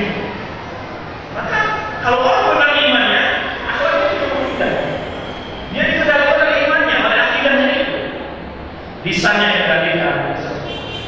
Nah, begitu juga ketika kita pokoknya kesal apa saja. Ya, kalimatnya itu apa kalimatnya menyakiti atau tidak? Kita harus karena tidak satu kalimat pun yang diungkapkan kecuali dicatat oleh mereka. Apalagi seorang hadisnya. Kalau seandainya manusia ini disuruh memberikan kertas malaikat dan atid, suruh dia akan sedikit berbicara. Nah, habis kertas itu nggak sempat beli baju untuk berikan kertas malaikat atid. Jangan kasih banyak kita. Maka oleh sebab itu namanya supaya manusia sedikit berbicara, lisan ini ditutup dengan dua, bibir dan gigi. Kemudian menunjukkan bahwa bicara kalau sedikit diberi telinga dua supaya lebih tadi ayat. Jika ada perintah, ya. Kemudian apa lagi? Diberi mata dua supaya dibanyak-banyak sebelum berbicara. Agar apa yang bicara itu benar-benar didengar dan benar-benar ini. Subhanallah. Itu yang banyak seorang ulama. Kenapa Allah itu beri kita mata dua, telinga dua, tapi lisan satu? Kemudian lisan ini disimpan di paling dalam gigi, kemudian di bibir. Agar apa? Agar mulut ini bisa. Karena bahaya lisan jauh lebih bahaya daripada bahaya pedang. Pedang meninggal satu orang. Kalau lisan bisa satu negara. Bisa satu negara rusak oleh lisan. Ya, kalau pedang hanya satu orang. Oleh itu lisan ini sangat berbahaya. Oleh sebab itu ya Pak, maka Rasulullah menjawab, makanya Rasulullah, apakah kita ini akan diangkat gara-gara lisan ya Rasulullah? Ada mu'akhadun Nabi Muhammad sekali ini, takut kemudian lain. Maka kita kalau bicara itu di adab juga ya, itu juga dosa dan kesalahan. Hanya pernah di jalan tidak asal sedang hidup. Tiada yang menyebabkan disungkurkan ke dalam neraka, ya. Hanya pernah sebentar yang menjadikan tidak gara-gara apa buah dari lisannya. Membuat dia termasuk neraka gara-gara kecil. Makanya Allah seperti kita, innal hamda ila ta'ala dikirman bisa katilah yurki biha bin nari sabina fariqa wa fi riwayat ma baina masyriq wa maghrib. Sesungguhnya Ceramah berbicara kalimat yang kalimat itu adalah kalimat yang dimarahi Allah, tidak disenangi oleh Allah SWT. Kalimat itu membuatnya yaitu dimasukkan dalam neraka yang dalamnya 70 mil, ya, atau jarak dalamnya antara Timur dan begitu. Karena kita berkalimat itu tak boleh. Padahal kalimat-kalimat ini bisa menyebabkan kita disebutkan ke dalam hati.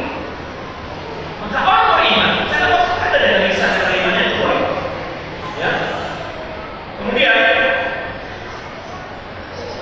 maka tidak ada lagi Rasul seorang adalah orang yang paling bersih ibadah akidahnya dalam paling tinggi pula iman. Akan tetapi beliau juga orang yang paling mulia akhlak. Kemudian akhlak beliau diakui oleh lawan dan kawan. Jika seseorang mengaku benar-benar berakidah seperti Rasulullah SAW, maka barangkali dia benar-benar berakhlak seperti Rasulullah SAW. Kalau kita benar-benar berakhlak salah, kalau kita benar-benar akidah salah, tentu akhlak kita juga akan berakhlak seperti akhlak salah. Maka oleh sebab itu salah satu kamu harus kita, aina nahnu min akhlak salah. Di mana kita, ya, dengan akhlak salah.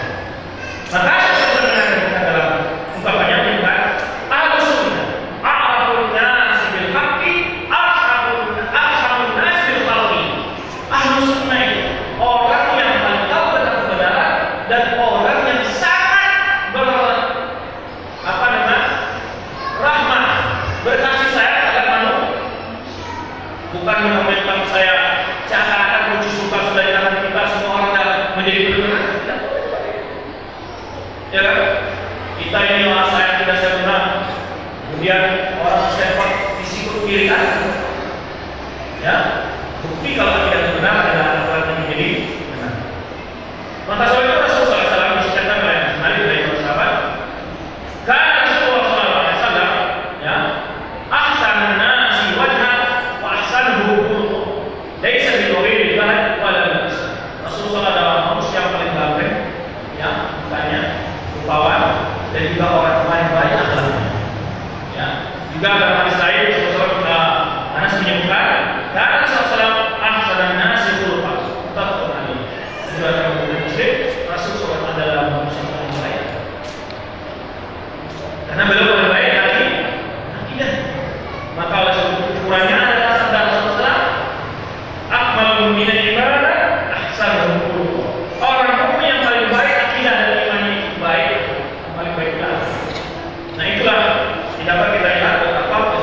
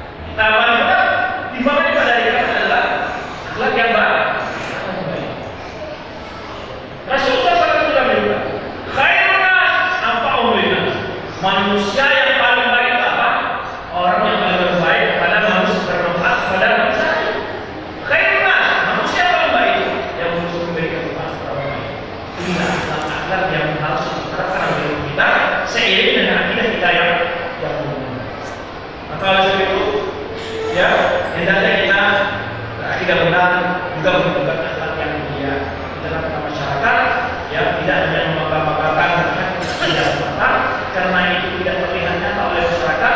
Ya, yang langsung dirasakan masyarakat kita adalah bagaimana tingkah laku, ya, untuk bicara kita dengan masyarakat, ini yang langsung mereka rasakan. Ketika ada kereta di atas bis, tunjukkan akhlak yang mulia, ya, tunjukkan akhlak yang mulia. Mungkin membantu orang tua yang susah menaikkan barangnya, tunjukkan akhlak yang mulia. Saya yakin, ya, orang-orang akan senang dan memuji bahwa yang baik-baik itu orang jago, orang cinta, bukan orang jahat. Sering membantu orang-orang yang susah, sering memperhatikan orang-orang yang berapa. Ini yang bedanya kita ciptakan perasaan seperti ini. Ya, meskipun sudah terlanjur dibuat buruk oleh sebagian teman-teman kita, bersuasana mereka dalam berdakwah, tapi kita tetap berusaha menampilkan kepada masyarakat akhlak yang mulia ini. Baik, sebetulnya banyak dari yang mana membuat beberapa pentingnya akhlak itu. Di antara tadi kita sebutkan hadis Rasulullah yang paling berat timbangan amal dan timbangan amal ya, akhlak yang baik. Ya, Rasul kita salah bagaimana akhlak beliau terhadap musuh beliau. Ya, orang yang bisa saja mendoakan kepada beliau, assalamu alaikum. Rasulullah menjawab, waalaikum. Lalu Aisyah mendengar ungkapan itu. Aisyah membalas, waalaikumsalam warahmatullahi. Semua kalian ini dihancurkan dengan kata dari Allah. Rasulullah mendengar Aisyah, mana dari Aisyah? Lalu Aisyah pelan-pelan Aisyah. Rasulullah ditanya oleh Aisyah, ya Rasul, tidak kau dengar apa yang mereka katakan padamu? Ya, ada itu. Rasulullah menjawab dengan satu kalimat dan di atas kalian. Mereka mengucapkan dua kalimat. Assalamualaikum. Kematian dan kehancuran ada. Aisyah menjawab tiga kalimat. Waalaikumsalam warahmatullahi. Semua kalian dihancurkan mendapatkan. Rasulullah menjawab satu kalimat. Ini menunjukkan betapa kemuliaan akhlak Rasulullah SAW. Banyak sekali mungkin betapa indahnya Rasulullah yang patut kita terapkan. Sunnah itu tidak dibeda-bedakan. Baik sunnah yang berhubungan dengan pakaian maupun sunnah yang berhubungan dengan hal lain dan ibadah. Tapi sunnah-sunnah yang terkait dengan tinggal juga perlu kita terapkan. Jadi beda-beda. Oh, kita kalau sunnah-sunnah ibadah saja, puasa dengan kami, yang boleh, seterusnya. Tapi sunnah-sunnah yang akhlak tidak kita terapkan. Namanya membeda-bedakan ajaran dan sunnah Rasulullah SAW. Nah, oleh sebab itu hendaknya kita betul-betul iman yang kita miliki, akidah yang kita miliki ini memberi pengaruh pada perilaku kita, sikap kita, pergaulan kita di tengah masyarakat. Mudah-mudahan apa yang kita jelaskan ini, ya, baik bergaul di kantor maupun di tempat kita bekerja dimanapun kita, hendaknya lihatkanlah untuk bahasa yang baik, kesopanan, kesantunan, ya. Semoga dakwah kita ini akan lebih cepat lagi berkembang dan disemarang di masyarakat. Wallahu a'lam bishawab. Yang kita tinggalkan kepada Allah masuk kepada pertanyaan. Silakan bagi Tuhan yang ingin memberikan pertanyaan atau kritikan.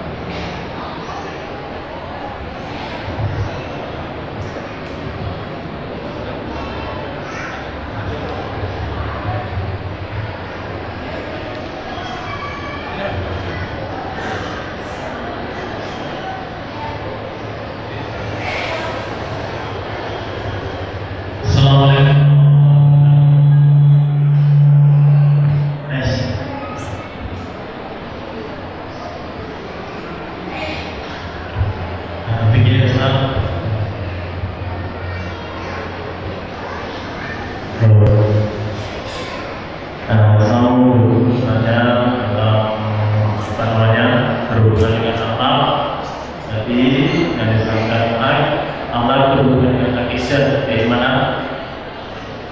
Nah, sama tadi kan banyak dari selain dari manhaj salaf, seorang para ulama-ulama itu berakhlak dengan sangat baik menurut secara umum.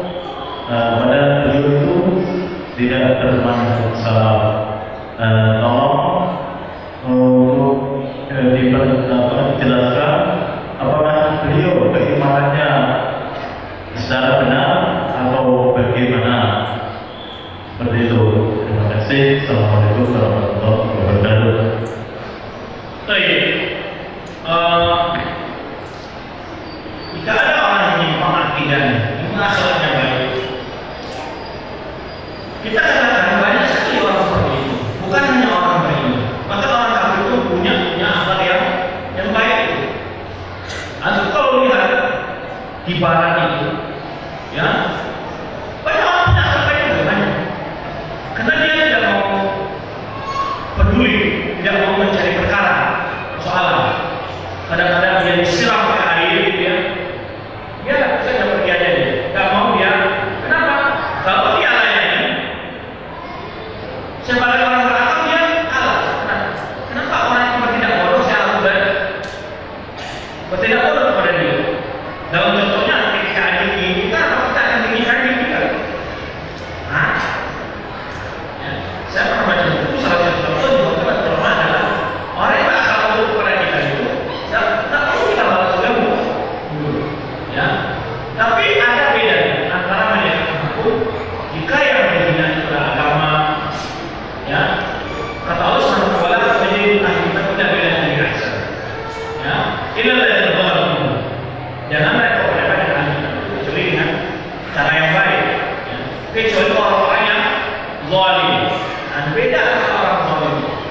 Orang zalim kalau dibuat zalim, ya. Kita tidak membalas dengan secara yang tepat, tetapi kita harus mengusahakan menindak, mengusahakan mengantisipasi perbuatannya itu dan melaporkan pada pihak hukum. Jadi beda antara dia, umpamanya juga beda antara bukti dan mereka hukum. Umpamanya kita melihat orang berbuat mungkar, kita diam saja, tidak mau laporkan polisi, tidak mau beri tahu mereka hukum. Alasannya apa?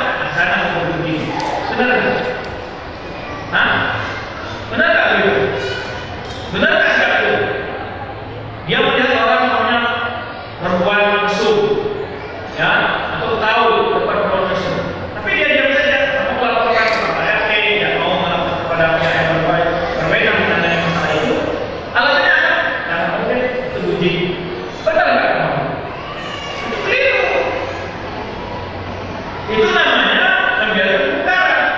Jadi tidak berkaitan antara amal ma'ruf dengan kita laporkan kepada pihak berwenang, kepada Pak RT yang bisa menangani masalah itu, ya, yang punya pengaruh, yang punya perhatian, yang punya tugas seperti itu. Kita laporkan. Tapi setelah itu tidak ada gunanya kita ceritakan kepada tetangga. Tidak ada beda-beda.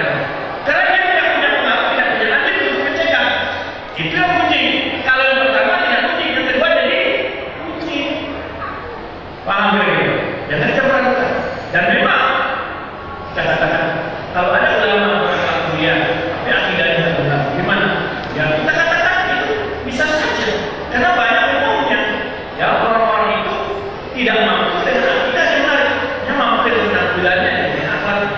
Dan umumnya kalau aku lihat alim-alim itu ketika dia menarik untuk mendakwai orang lain, akhlaknya muncul lagi. Contoh orang Syiah. Orang Syiah, ya kalau musim haji, dia mendekati orang-orang Indonesia atau negara-negara lain. Luar biasa dia tegur, dia kasih hadiah, dia senyum. Karena dalam rangka mendakwai orang, dia munculkan akhlak yang mulia, dia munculkan akhlak yang mulia. Ya, bicara, dan seterusnya, suratnya itu, dan seterusnya. Yang begitu, karena kalau semuanya buruk, kita nggak akan ada orang yang mulia. Nah di situ ada poin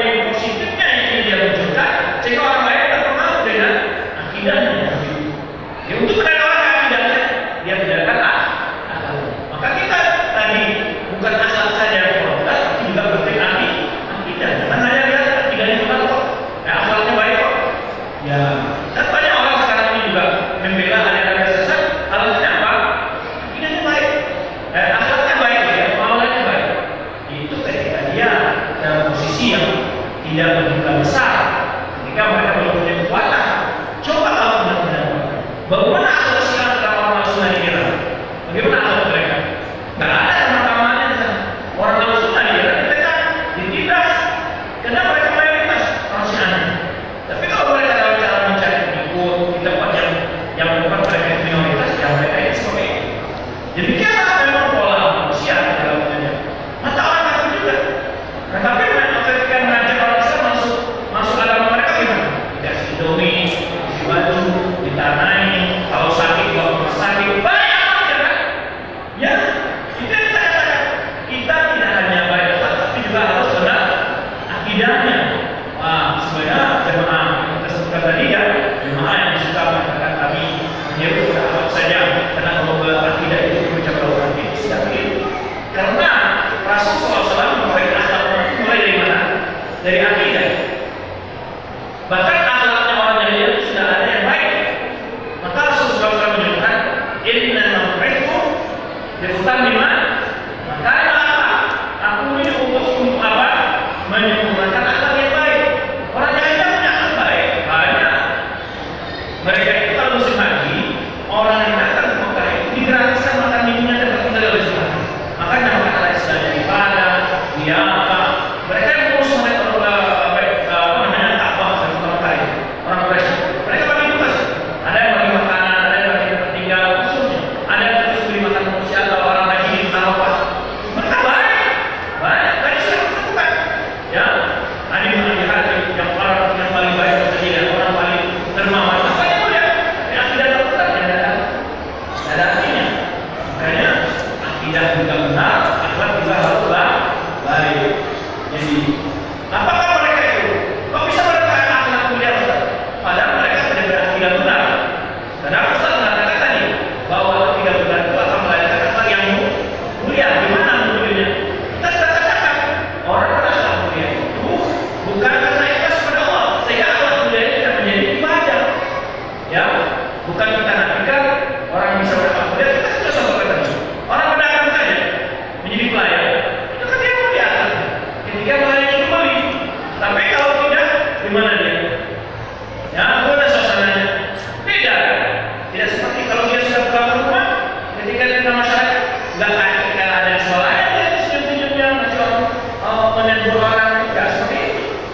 Nah, jadi akhlak itu hanya sebagai simbolis saja, hanya sebagai hiasan saja. Tidak menjadi sebuah keyakinan iman yang menjadi jati dirinya. Hanya sebagai baju, bisa dipakai, bisa dibuka. Kalau iman yang benar, akhlak yang benar, yang menjadi pemberat timbangan adalah yaitu akhlak yang betul-betul berasal dari dalam hati murni, bukan berpura-pura. Ya, Allahu Akbar. Ustaz, bagaimana hukum menonton siaran TV ceramah kajian yang disampaikan oleh Ustadz bagi para akhwat adalah Allah merintahkan untuk meninggalkan pandangan dan sebaik-baiknya bagi seorang perempuan menonton ceramah dari wanita ataupun baik. Masalah ini yang dilarang adalah melihat laki-laki ya secara langsung, karena kalau pandangan langsung akan ketika saling memandang akan terjadi kontak batin. Ya, itu yang anak-anak dari ayat ini. Tapi tidak akan mencakup. Ya, kalau menurut TV, seorang apa akan melihat TV-nya, yang penting kan suaranya. Ya, tetapi Rasulullah SAW juga berceramah di hadapan apa? Ketika Idul Fitri, beliau berceramah di hadapan apa? Ya, apa? Ya tidak mesti melihat.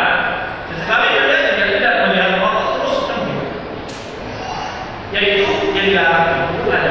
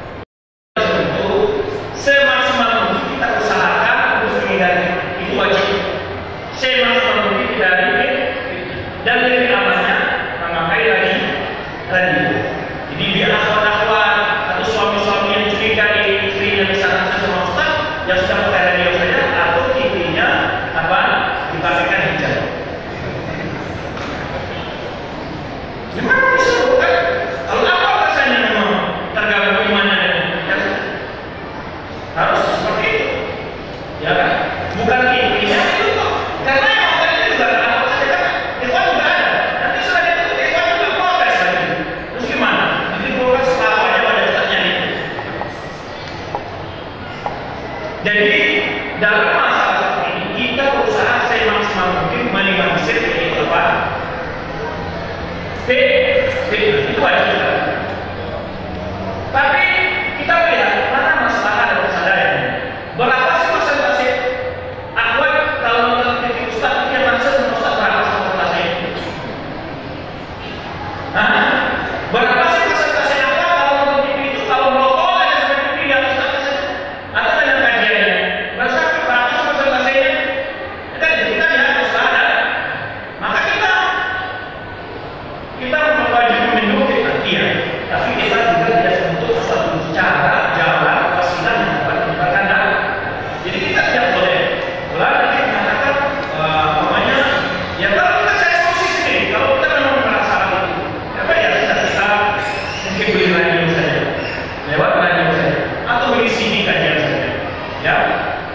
Jadi apa-apa memang, tapi saya kira apa-apa yang punya suami mungkin nanti yang belum punya suami boleh mungkin gitu. Itu saya tidak mungkin ya selamat. Tapi tidak mungkin. Kadang-kadang sebagai aktor itu lebih fokus kepada baju ustadznya pada kajian. Ini kacau, ya kan? Lebih fokus pada topik ustadznya kepada kajian. Ini juga, ya kan? Karena ada juga aktor itu kadang-kadang WA sama aktor lain, baju ustadznya bagus sih. Yang mobilkan bersama ini.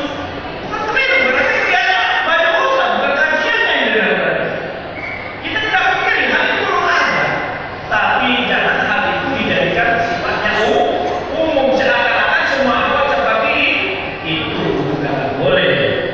Paham ya? Jadi kita wajib menyemak. Akhwat juga tidak boleh kalau di ada ustadz yang ganteng pemain ceramah, jangan lama-lama begitu ke TV, dengan TV tapi kosong, dengarin yang saja. Atau TV-nya kasih hijau. Wallahu a'lam. Baik. Bismillah, apa kesamaan antara akhlak dan adab? Ada yang mengatakan sama, ada yang berbeda. Ya. Kalau adab sama khusus untuk sesama manusia, tapi nggak ada adab terhadap binatang. Tapi kalau akhlak, ada akhlak terhadap binatang? Ada. Kita nggak boleh dalam hadis juga akhlak yang buruk itu membuat orang masyarakat bisa wanita yang tersebut, yaitu dia murah kucing dan tidak kasih makan, juga tidak dibiarkan mencari makan sendiri. Akhirnya dia masuk neraka gara-gara apa? Kucing itu. Ini bukti akhlak baik, akhlak kepada binatang. Maka Rasulullah SAW mengajarkan kalau kita menyembelih wali siapa tahu hendak misalnya itu tajam. Itu ada besar dan binatang. Ya.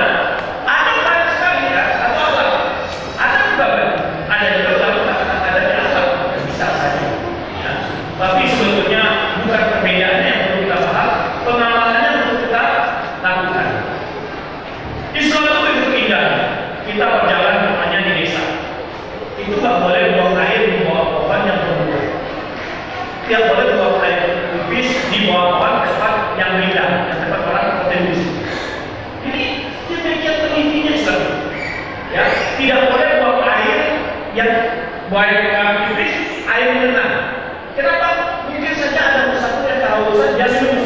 Maka nggak oleh agama kita, la yang kopi, main roti, jangan salah seorang aku buang air pipis di air yang tergenang. Ya, namanya kita di pasir di desa, ya, nggak boleh pipis karena mungkin ada di depan ada orang yang mau minum. Itu indahnya akhlak Islam. Begitu indah, ya. Jadi banyak sekali kalau kita bicara banyak sekali akhlak yang perlu kita pelajari, ya. Ini menunjukkan kesempurnaan Islam. Bukan hanya kepada manusia akhlak Islam, kepada binatang pun itu pun tidak dilakukan. Baik, Ustaz menyimpang dari tema untuk wanita yang ketika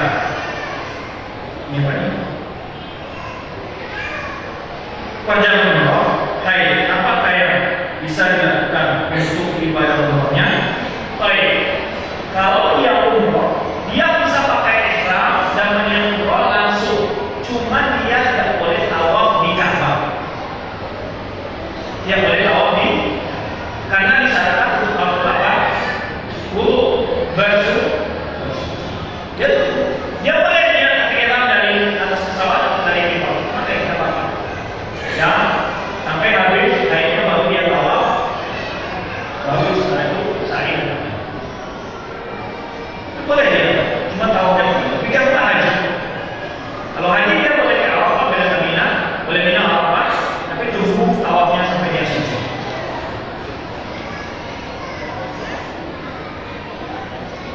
Bismillahirrahmanirrahim. Apakah dalam Al-Quran terdapat majaz? Bagaimana dengan ayat? Wakul wasyarukat dayaman al-mukhaitan misalkan dengan majaz. Ini tidak ada majaz. Dalam Al-Quran memang berbeda lagi. Tapi ulama sepakat dalam Al-Quran tidak ada majaz. Apakah ada dalam buku? Ya, dalam buku berbeda dengan buku. Ada. Tapi kalau ulama al-sunnah dalam Al-Quran tidak ada majaz. Semuanya hakiki. Semuanya tidak ada majaz. Cuma kadang-kadang orang memahaminya mendapat majaz, tapi itu tidak majaz. Majaz dalam istilah asli itu, ya, itu istilah al-kalam dalam bentuk ayat sifat. Tapi ada namanya isti'arah atau bahasa Arab. Ya, memang menggunakan namanya was'alullah yang lain nabi. Tanyalah negeri yang kami di sana. Itu jelas maksudnya bukan negeri yang ditanya. Tidak perlu dikatakan majaz. Kalau sudah tahu apa yang maksud ditanya itu orang dulu deh kan. Bukan negeri yang mana. Masa ditanya batu rumah gitu. Nggak tahu sudah jelas itu. Karena yang mentas itu kadang-kadang ada namanya menjelaskan mana itu secara lupa pasal sudah begitu. Gitu. Rumah sakit itu majaz atau hakiki? Saya tanya pada rumah sakit majaz atau hakiki? Hakiki. Berarti rumah sakit. Padahal rumahnya nggak sakit, tempat orang sakit. Itu namanya menghilangkan pusat penelitian. Ya sudah dia pendek sebut rumah sakit. Padahal rumah sakit kan? Masa ada rumah sakit? Nah, tapi yang makan rumah, ya sakit. Nah, kalau ini nggak ada mana, ya maka nanti pula kalian sampai ke dalamnya jalannya bagi kalian itu benang putih, ya dari benang hitam di waktu pajak.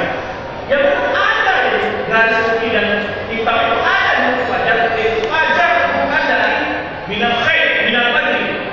Maksudnya garis putih dan garis hitam dari pajak, bukan dari sarungmu, bukan dari bantalmu.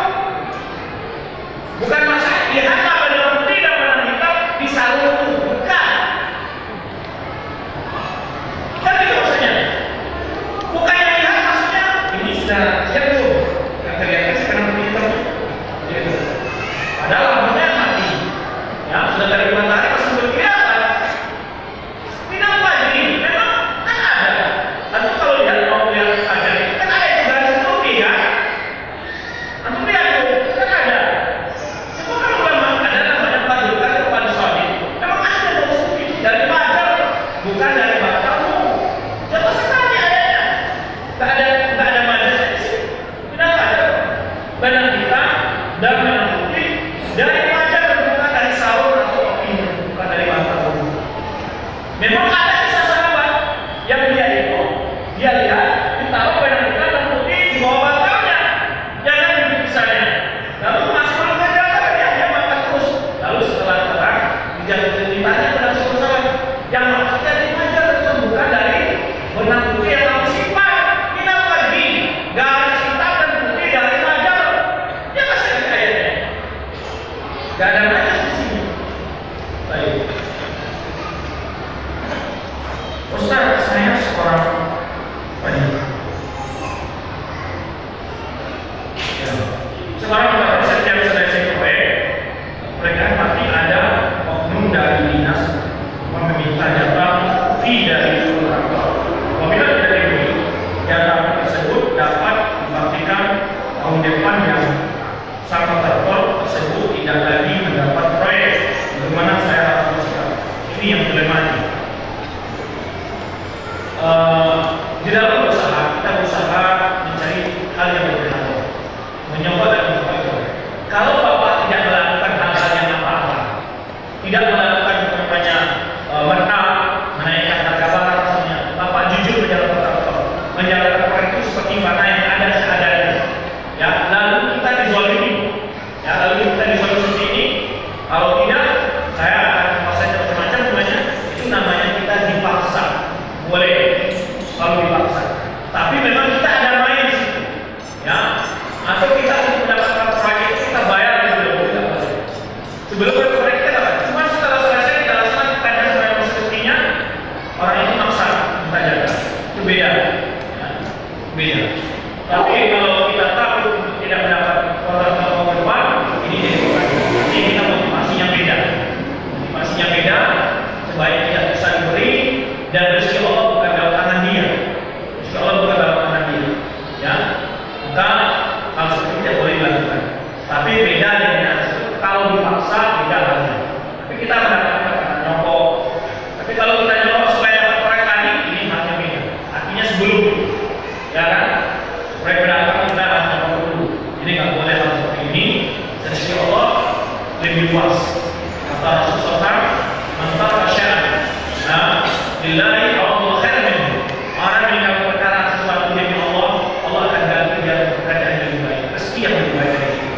Ya, mungkin saja dia yang dipecat, mungkin saja dia diberhentikan, mungkin dia tidak perlu PPR lagi. Kita bisa bersikap baik dan jelas, tidak dia sendiri yang memutuskan biasa.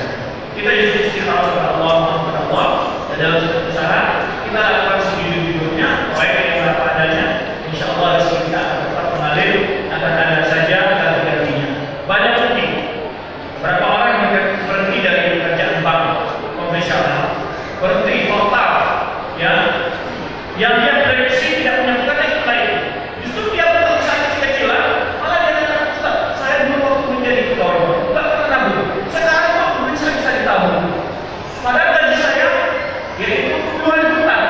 Tapi akhir bulan itu Ustadz terpaksa hutang. Ya, tapi sekarang saya keluar dari itu. Saya hanya usaha kecil-kecilan saja, kok malah saya bisa nabung. Ya boleh, yang berkah itu bukan banyak, jumlahnya, tapi adalah sedikit dapat berkah. Allah Subhanahu wa taala berikan berbagi berkah dengan cara yang halal. Ya, karena kalau dia kerja di bank itu kan banyak kali tamu bersetiap hari berangkat ke sana ke sini, ya berkoyak-koyak, liburan segala macam, habis uang. Berakhir bulan katanya saya sudah hutang. Tapi setelah keluar saya, alhamdulillah saya itu usaha kecil, tapi kok saya bisa nyaman, jiwa netral, namun juga bisa katanya. Bahkan saya sudah dulu juga punya rumah waktu menjadi pegawai, sekarang saya punya rumah juga. Lumayan. Jadi memang iman intinya keyakinan kepada Allah Subhanahu wa taala. Ya, rezeki itu bukan seperti itu. Bukan dia yang bisa Allah. Ini itu dari Allah Subhanahu wa taala. Demikian kita jelaskan ini mohonkan kita dari Allah Subhanahu wa taala kemampuan untuk berakhlak mulia di tengah keluarga kita, di tengah tempat kerja kita, di tengah masyarakat kita, ya, di mana pun kita berada, dan kita mampu membenarkan keindahan Islam, kerahmatan Islam terhadap manusia dan terhadap orang lain, baik terhadap keluarga, tetangga, masyarakat, pimpinan, bawahan, dan seterusnya. Wallahu a'lam bishawab. Subhanallahi wa bihamdihi, asyhadu an la ilaha illa anta, astaghfiruka wa atubu ilaik. Wassalamualaikum warahmatullahi wabarakatuh.